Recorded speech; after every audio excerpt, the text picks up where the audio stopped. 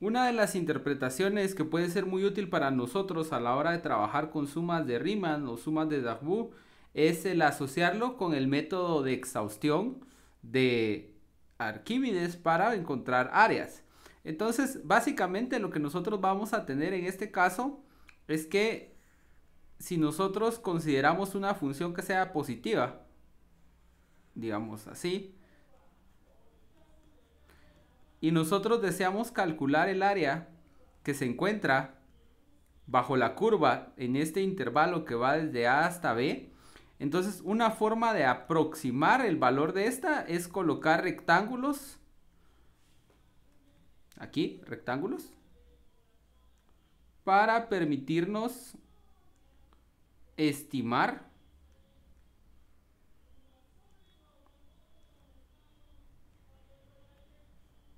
el área. Entonces, por ejemplo, ahí yo coloqué algunos rectángulos y esos rectángulos que están ahí, pues en este caso van a ser menores que el área completa, pero ya solo tenemos un pequeño error inducido por estos espacios que están acá. Digamos, eso es el error que tendríamos a la hora de calcular el valor exacto de la curva o del área bajo la curva. Lo que sobra es esto es lo que falta.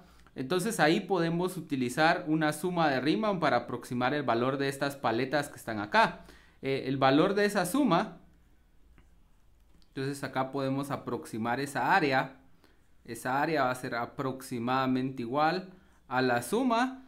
Y entonces ahí vemos que lo que hemos hecho es subdividir nuestro rectángulo, nuestra área, hasta acá llegaba. Entonces esto ya no.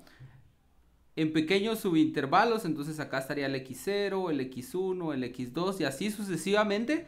Entonces el ancho de uno de estos rectángulos,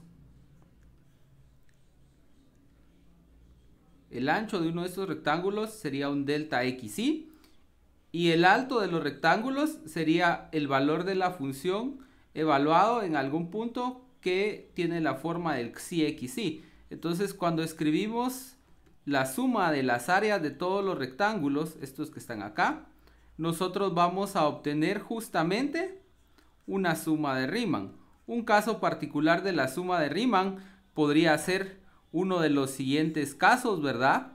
En los que nosotros tenemos un segmento, ahí decimos meter nuestro rectángulo, digamos que esa es la función, así se ve en ese punto.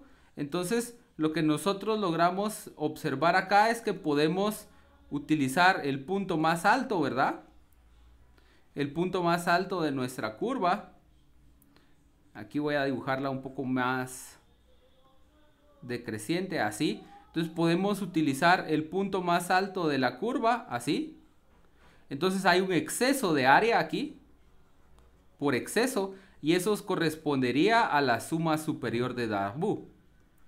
O podemos utilizar también el punto más bajo y entonces le faltaría un pedazo para llegar al valor de la suma correcta y ese correspondería a la suma inferior de Darboux.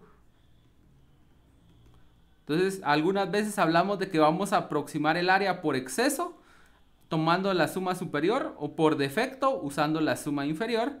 Y también podemos utilizar otros esquemas como por ejemplo usar justamente el punto medio del intervalo. Y si utilizamos el punto medio del intervalo simplemente estamos hablando de una suma de Riemann donde las etiquetas van a ser los valores medios. Entonces esa es una de las formas más sencillas de aproximar el área o de las formas más relacionadas con las sumas que hemos estado viendo. Y es una forma también interesante de cómo darle una intuición a las sumas que estamos haciendo, ¿verdad? Las sumas que estamos haciendo pueden pensarse como aproximaciones al área bajo la curva, siempre y cuando la curva sea positiva.